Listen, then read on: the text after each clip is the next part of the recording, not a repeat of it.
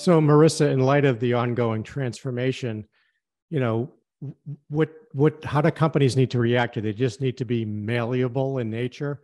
I mean, how do you prepare for all the ongoing change? It's a bit like you mentioned, I think the economy, there's a potential of a recession out there, and who Right. knows what's going to follow that. So, what's your message to leaders of businesses? Well, I always believe, as a personal default as a leader, that you try to speak with a reasonable amount of authenticity and credibility and bring your associates along, as opposed to just handing down decisions like we're cutting a budget or we're doing this. If you don't make people feel part of the understanding of the why and allow people to participate to the extent that it's reasonable in the problem solving, you have a risk with an employee population that just feels confused, scared, Hmm. maybe angry.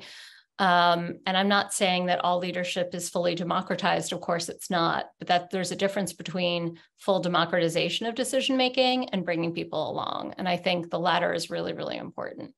I have to agree completely with Marissa on the importance now more than ever to bring employees along early in the business planning process and ideating on the bold picture of the future. What are our values?